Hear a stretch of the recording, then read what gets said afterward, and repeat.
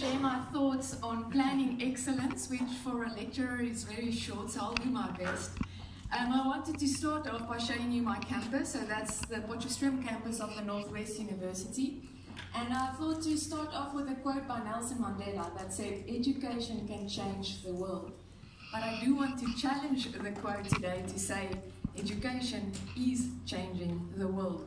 And especially, we see in higher education, that's where the magic is happening, in teaching and learning and this new generation students. So, some thoughts on teaching excellence and how education is changing the world. So I'm an urban and regional planner. We like pictures of the city, and we teach our students about cities and layouts and all the complexities of urban living, rural living, etc. At the same time, we are very much aware of all the dangers in higher education training. So these dangers being time, as you know, there's not enough hours in a day. Outputs, you need research outputs, community outputs, the output lists just grow and grow. And then to top it all off, we have this Generation Z student that now fills our classroom. So it's a challenging environment for any lecturer to be in. And I think that is why most of us, we recognize these faces. It's challenging. And then in preparation to this presentation, I came across this picture on the internet. The professor is in Mary Poppins with her magic umbrella. And I think that's what we try to be, right? We try to do this magic and come into students' life and just give order and fun and just make everything better again.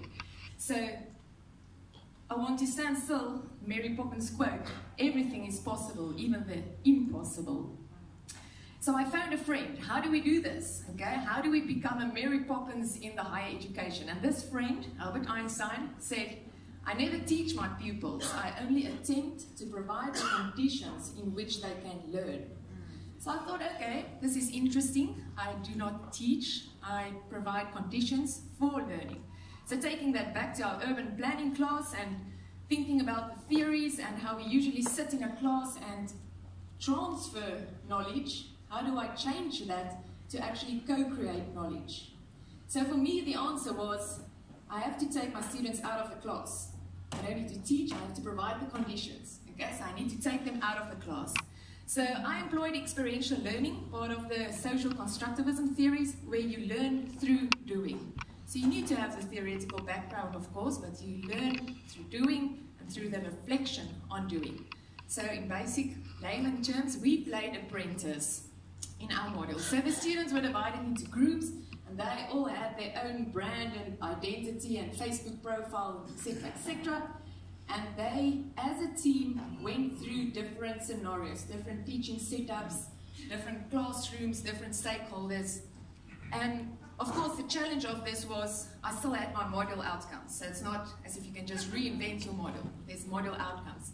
But apparently the art is to think creative about your assignments and to adjust the assignments to be more creative and be more challenging. So reaching the model outcomes, but in a different way. So just briefly, some of the assignments.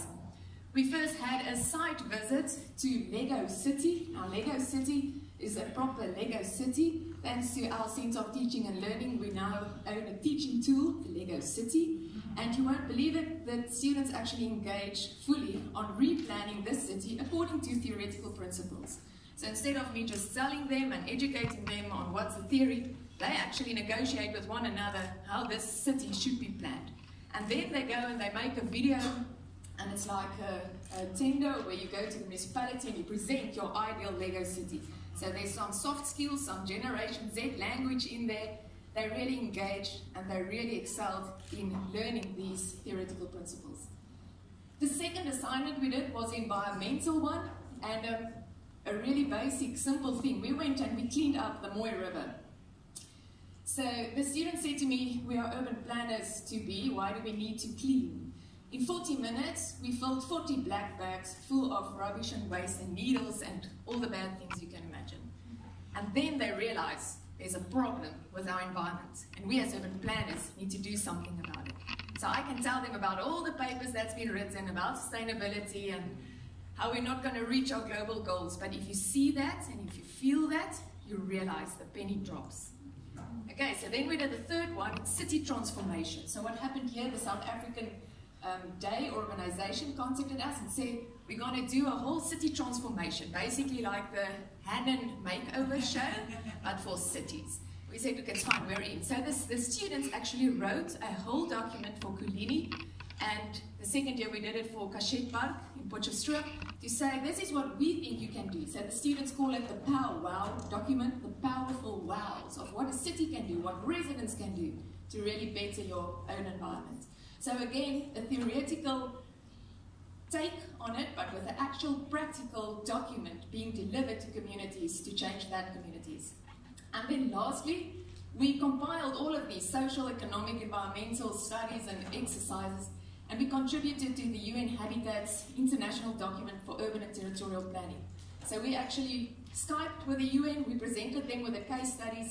They included it in their handbook. They even invited us to Japan to come present some of these case studies. And again, a third year class having an output for the UN Habitat. So that was quite impressive.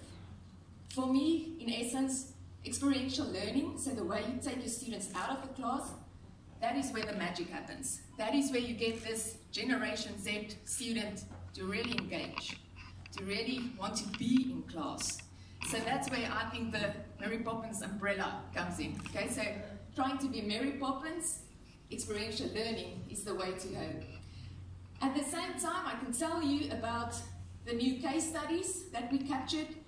I can tell you that the magic lies within papers that's being written from these teaching approaches, all the different conferences, international invitations that we got, even really good statistical feedback from the students.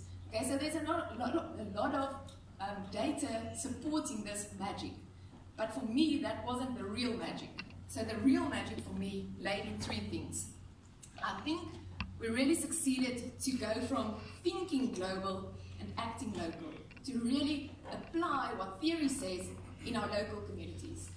The second thing is, I think we mastered to teach beyond the classroom, because we engaged with so many stakeholders and different ages and races and languages. It was incredible to see communities collaborating with the classes.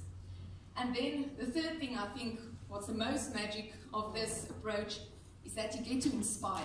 You get to inspire a young generation, you get to inspire communities, you get to inspire municipalities. So I want to show you a short video that was made in Cilliers on one of the projects that the students did. Slow curtains. Okay, so this is in Cilliers, so there it goes. We see a lot of towns in South Africa that are almost collapsing. Cilliers was a perfect opportunity for us to showcase what can be done in terms of us working together with the business community, with everybody. We don't necessarily have to rely on government, we can do it ourselves and in partnership with everyone. The lecturer said to the class, this is what Cilliers looks like now. Go and think of what you think the community can do to change it. They arrived this morning at the bus, all excited and ready to come paint and to come transform Cilliers. And it's all voluntary. There's no assignments or marks or anything connected to this day. And they were all excited to join in and to come make a difference. And I think it's such a good story to tell, to say we've got a young generation that is really willing to put in their own time and effort to change a town for the better. And that is actually what we need in our country.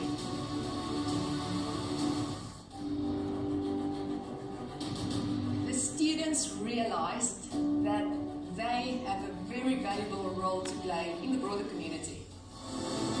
In terms of urban ecology, we really focus on the smaller and the medium-sized cities because they will grow, because there's quite an increase in urbanization worldwide.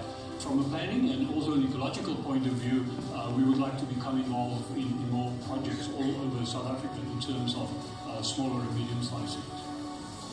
By fixing one's community, can one also inspire investment to come here? That with these efforts, by mobilizing investment in the right places, by mobilizing community efforts in the right place, South Africa can come together and become a more prosperous and more successful country. The the most important lesson that can be learned from it is that we should never underestimate the power of a small change.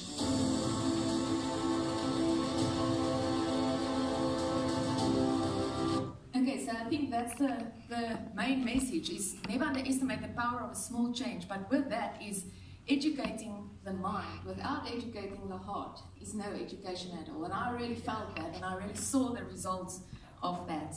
So education is changing the world. We see it in our spaces being transformed, being from bad spaces going to livable spaces. We see it in South Africa. This is just a picture of Ikageng, an area outside of Potchefstroom. 24 hours later, child-friendly space, only by student input, no budgets, no nothing. Students willing to give their time, transform this area and made it a child-friendly space. So we see our students really being active collaborators in our cities. Education is really changing the world.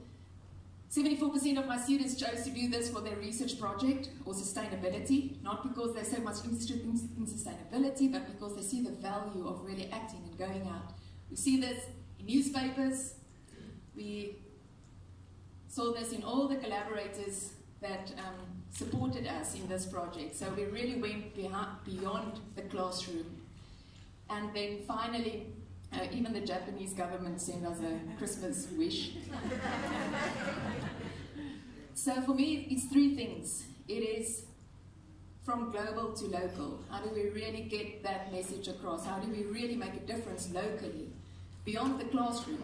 It's not only our students, it's far more than that. We can make a difference in our communities. And then lastly, we need to inspire. We are in the game to inspire, and that's our main aim, according to me, if you are aiming for excellence. Thank you.